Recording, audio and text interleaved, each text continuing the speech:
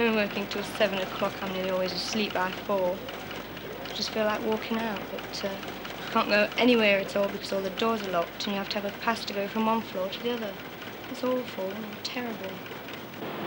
When I first went into the factory, things were much more leisurely than they are now. It was, you know, the sense of pride belonging to the company, but with increased mechanisation, of course, and the pace is so great that really all you are is a number in the factory.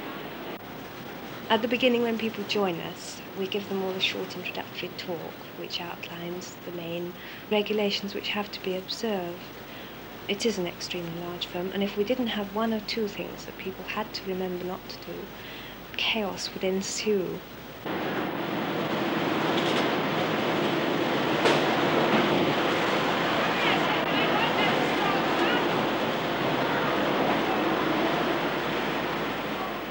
"25 years ago, it was a privilege to work at the Players' factory in Nottingham. Players' Angels, the factory girls were called then. There was a waiting list to get in, as wages were comparatively high. Today, the basic wage for women is only £8.10, and there's a severe labour shortage problem. 2 years ago, Jill Smith left school and went to work at the Players' factory. Jill was doing a monotonous job on a cigarette packing machine. She's quite bright and has been promoted to front girl, but she wants to leave as soon as she can find something more interesting to do. She may not have enough initiative to find another job. I don't really know what else I'd like to do instead now. I think I've been there too long. I've got sort of set in my ways, but I definitely do want to leave. I don't want to stay there very much longer. It's, you know, it's so boring. I always used to want to do nursing when I was at school. And now I think I'll be a bus conductor.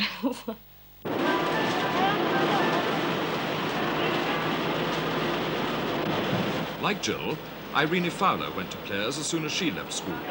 But that was 25 years ago, and she's still doing the same job she began at 15.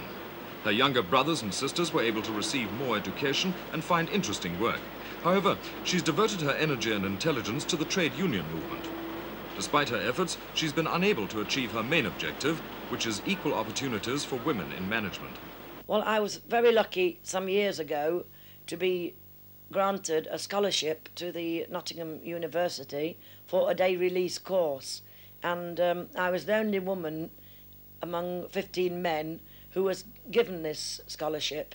And I was very, very grateful of getting this scholarship because it did give me the opportunity of getting further education. And since having done this day release course, that the 3 men who were working in the industry have been given promotion. But of course, me being a woman, hasn't even been mentioned to me any type of promotion whatsoever. Janine Clark, who is 24, is employed as a personnel officer. Theoretically, she's accessible to any of the hundreds of girls working in Factory 3 who have problems. In practice, many would not dream of taking their troubles to her. She's considered to be part of the management, and therefore they are suspicious of her. She has studied at Manchester and Cardiff universities. This is always one of the difficulties in personnel work, as to whose side are you on. Are you management, or are you the other side of the fence? And when it comes down to it, in the end, you're management. It's something that you discuss and you have problems posed to you during the course that I did. Because you are working and providing facilities and providing a service for both sides. But when it comes to making a decision, you're carrying out management policy.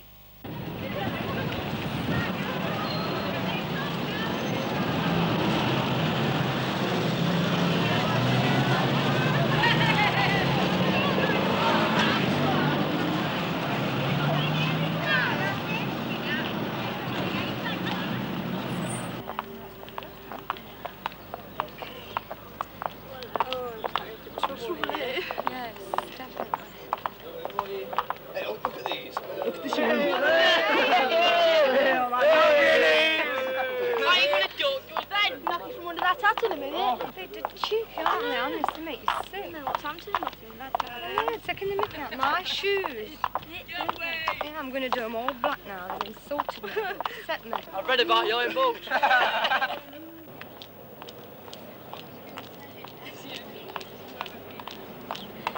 Oh, don't let me... go without giving our mother my wages this week, will you? Not like that.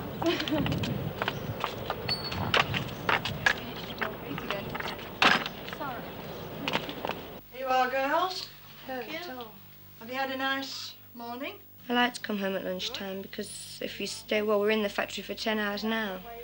And I think if I stayed in at dinner time and took into the restaurant, oh, I'd go crazy. I like to come out for the break. I even look forward to riding home on the special bus at dinner time. It breaks the day up, you know. I'd go mad if I stayed in there all day. No, she's not getting married. She's still going to live with that chap. Oh, charming.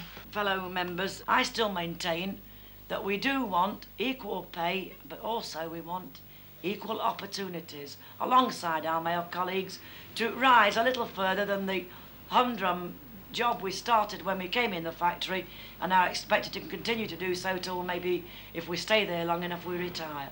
I have maintained all through my association with the trade union movement that when the young people come in the factory, let's give them some form of education, day release, etc., etc. Are you missing Bill and Ben? Do you want to come? Yeah, of course I do.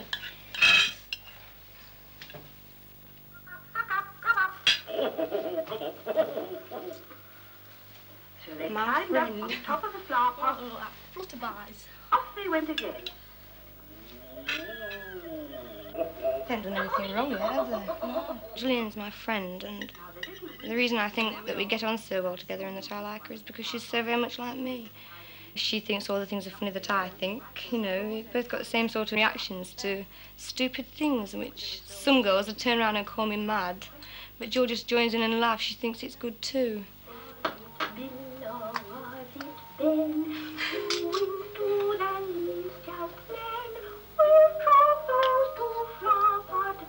Who do you think, Bill? Ben? Right. No, Bill. What annoys me about the factory is the fact that we can't get out the factory. And when I've asked sometimes if I can leave early, I've waited up to half an hour before the time I want to go before I know I can go. I think it's a disgusting state of affairs. Yeah. Well, there shouldn't be any, you can I do this and can I do that. We should be able to go and take to the management. I can't work tonight. I'm going at my normal time. Well, that ought and to that's be it. That ought Well, to they're be not. They give you the lip. They've got no girls. That's it. They've got no girls, and why haven't they got They can girls? get Because a of the little one. petty restrictions. Have any of you ever worked for us before? Yes, I have. A while ago. Well, I expect you'll find things have changed a bit in the meantime. The hours, for instance, we're now on a 40-hour week instead of a 42-hour week. We work from 8 till 5, and we have an hour's break for lunch from 1 till 2. Have a quarter of an hour tea break in the morning and a quarter of an hour tea break in the afternoon if you're working overtime. And as I think you all already know, you have to work the overtime that you're requested to do. And that can involve working till 6 and sometimes even 7 o'clock in the evening, and some Saturday mornings 8 till 12.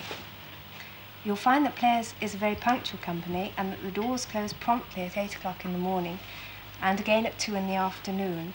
They do open again at 8:15 and 8:30 and again at 2:15 and 2:30. And if it's pouring with rain, they'll open in the meantime, but they won't let you go out to your department. If you want to leave your department for some reason, you get a pass-out slip from your foreman, and you will find that if you wander around without it, you'll be challenged by the doormen on the door. 1 or 2 people would be popping off unless we had some sort of check on them. I have to win their confidence. That's possibly the first thing. It was one of my greatest problems when I went. You have to start off by remembering names and all this sort of thing, which helps them have confidence in you. You've got to be friendly, and yet you've got to remember that you are a member of a team of management.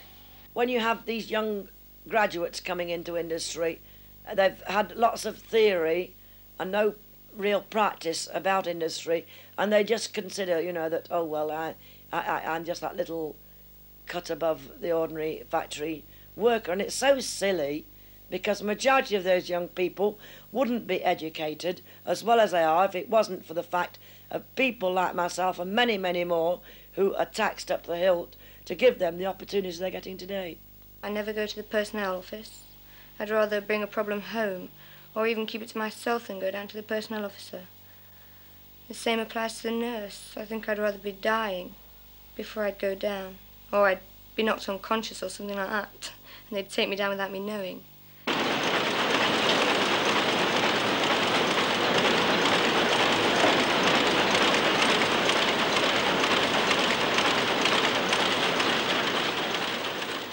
After I've been at work for the 10 hours, I come home, just sit down and watch television. Before I know where I am, I'm going back to bed and getting up again. It makes me feel very depressed and fed up, because we go in on Saturday mornings as well, so I've only got 1.5 days off.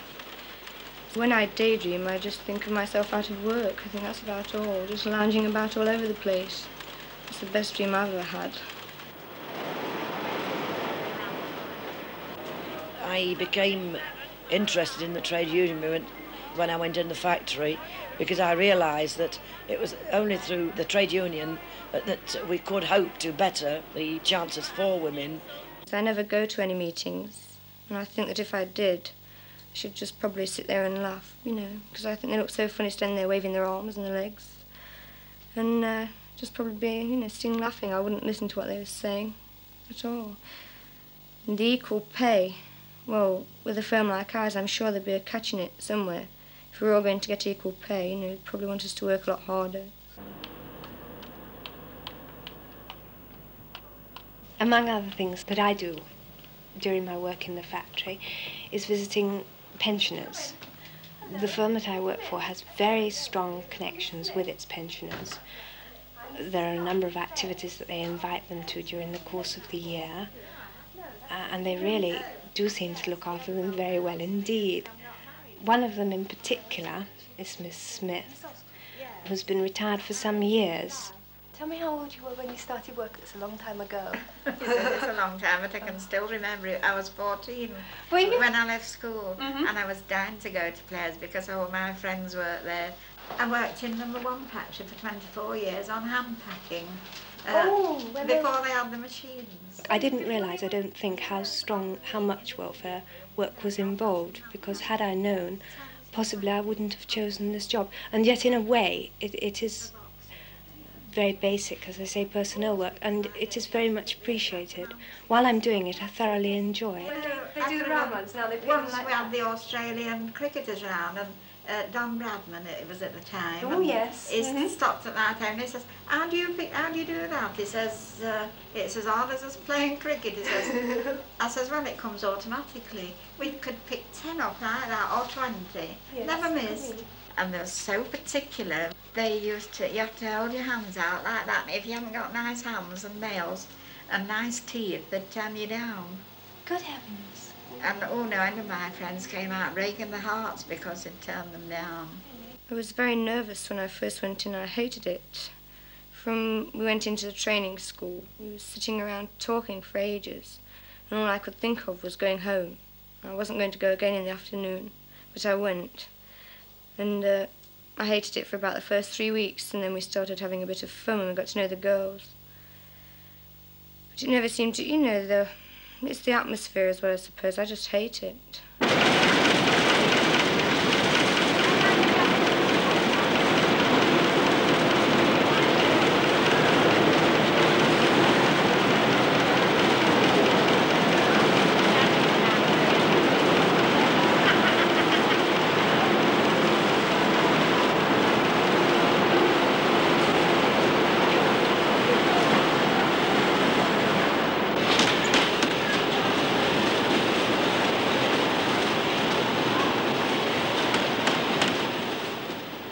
In the course of the work that I do at present, I become involved with particular girls in the factory. I see them if we think that we can help them in any way, insofar as it's affecting their work.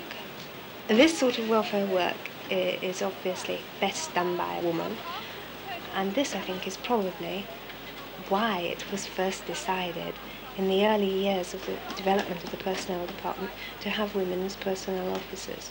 Having been at university and mixed and talked with men on the same basis, I now find that I don't do that any longer, or at least I tend to try, and one doesn't get the same reception at all. You are on a different plane.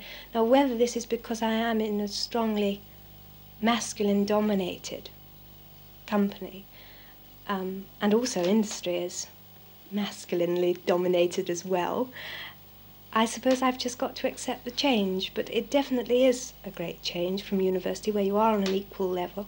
In fact, a lot of the time you're outweighed, and during my courses I always have been outweighed. Probably we get spoilt. Some women would rather be dominated by the male sex. I think they would prefer to be a second-class citizen. I've never accepted this at all. I think that everyone today should be on an equal footing, both male and female.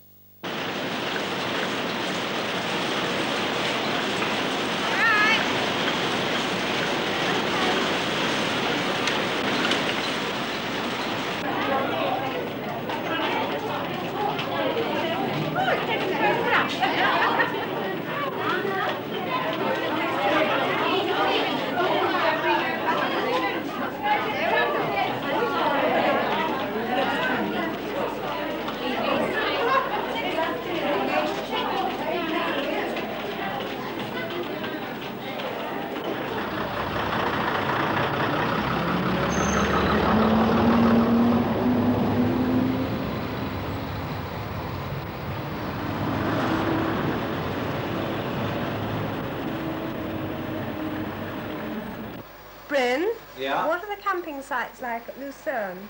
They're pretty good. They're right down on the lake. That's where we thought about going. Trouble is, it gets very crowded. Well, we're going first 2 weeks in July. That's all right, by the way. Oops. What have you done?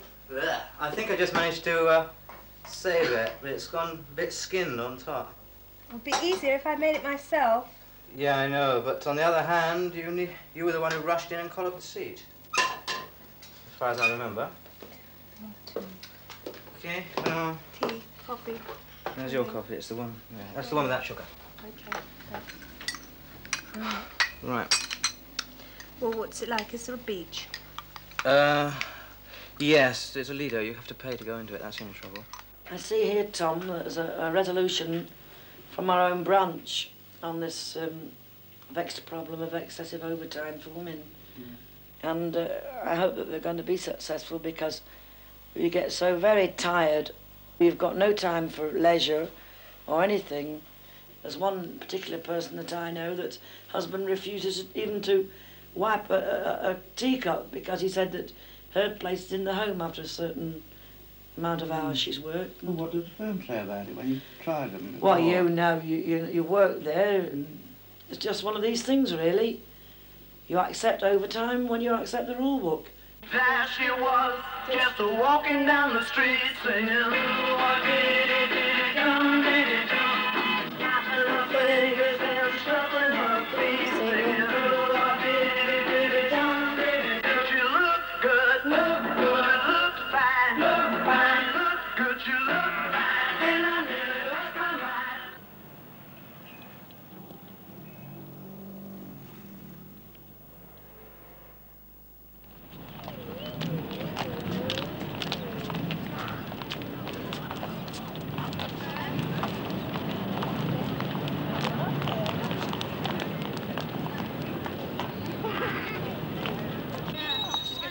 I'd describe myself as a typical teenager, you know. I'd do all the sort of things everybody else does. A bit mad, perhaps. Follow the fashions, sometimes. I don't just buy them because they're either mod or because they're anything else. I buy them if I like them, you know. I mean, it could be about 2 years behind and I see it and like it, so I'll buy it. I don't do anything outstanding, you know. I don't go around breaking the law every 5 minutes. I'm not that type. You know, I like my share of the fun, and if there's anything mad doing, I always go. I just like to have a fabulous time, you know. And we're going to the Market Square on Saturday afternoons and have a good time down there. You know, if the weather's okay, we sit down there for hours, just watching people coming by and taking the mick out of them, and just having a big laugh.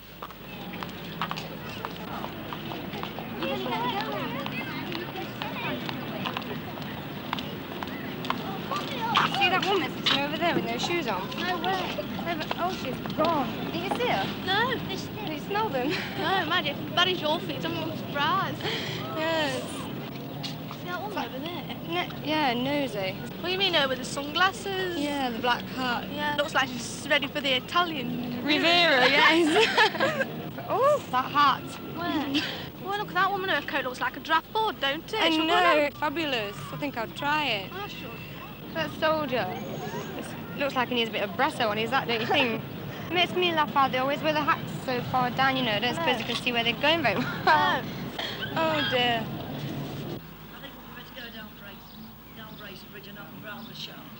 Yeah, downwind, not race. Right. Hope we've got the gears right this time. Right, we've got the key.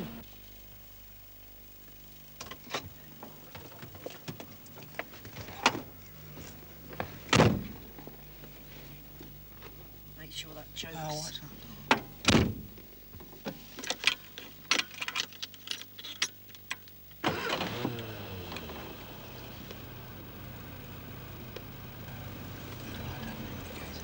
Yeah, okay.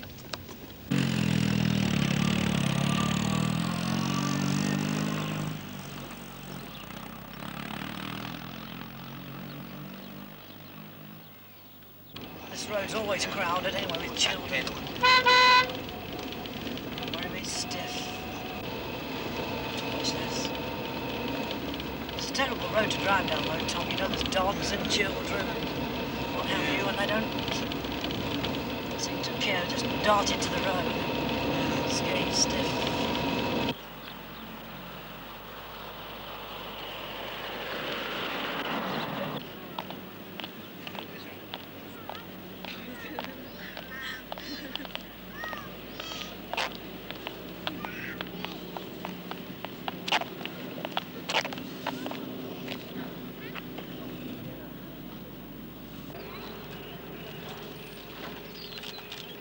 I haven't been married very long. I got married shortly after I came to the firm. We're hoping not to have children for a few years. I certainly wouldn't work immediately after I'd had children, although I'd very much like to take up my work again, ultimately. My husband is still away from home for most of the week. He's completing a course in Manchester. He's going to do town and country planning. And it does mean that we shall have been separated for something like the first 9 months of our married life, except for meetings at the weekend. This may seem very peculiar at first, it does to most people, but last year we were 170 miles apart and this year we're 70, so it doesn't seem nearly so bad. I married rather late in life. My one regret, of course, is that I haven't had any family. I love children, and the only thing that I can do is to spoil my brother's three young children who are here in Nottingham. But I feel that my marriage as a whole is very happy.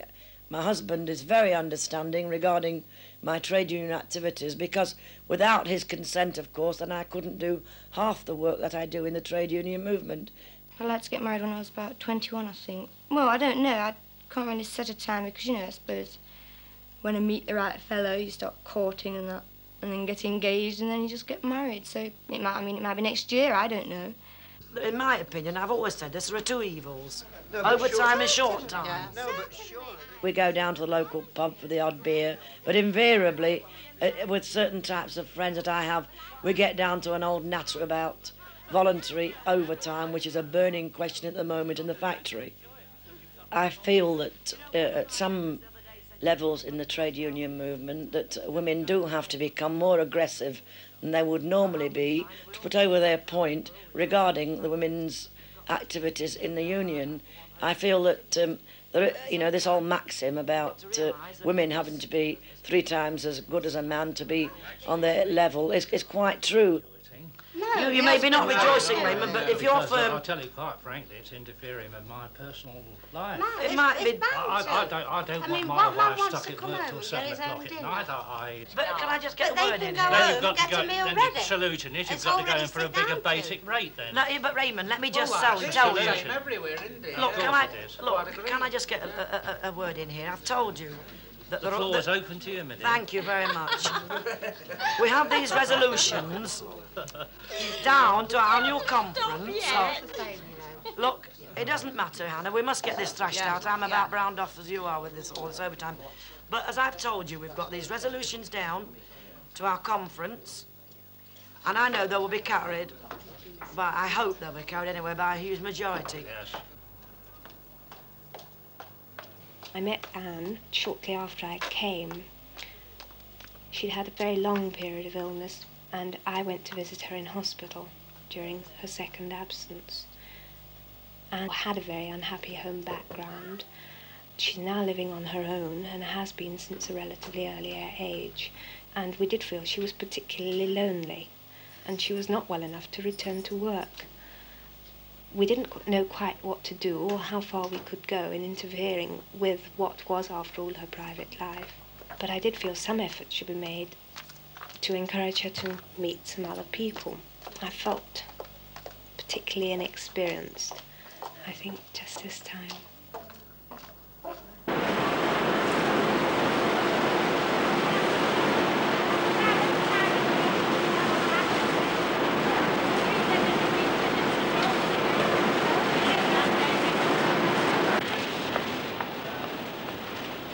If you really don't care about people and you don't realise that the problems that they bring to you, which can be very minor almost, if you don't realise how much they mean to them and how far more important they are in their lives, then you're just not going to be no good at the job at all. I often think I'd like to do something different, but I think, oh well, if I leave I've got to go somewhere else and be the junior all over again and work up, you know, until you get to know everybody, and I don't fancy that just yet. You sit and think, oh, what could I have done, you know, if I'd have had the advantages that you see the younger people are getting today. You realise that you have been robbed through no fault of society, really, that you know, you're just sitting there doing this grinding, repetitive job and knowing full well that there's no hopes of any promotion whatsoever.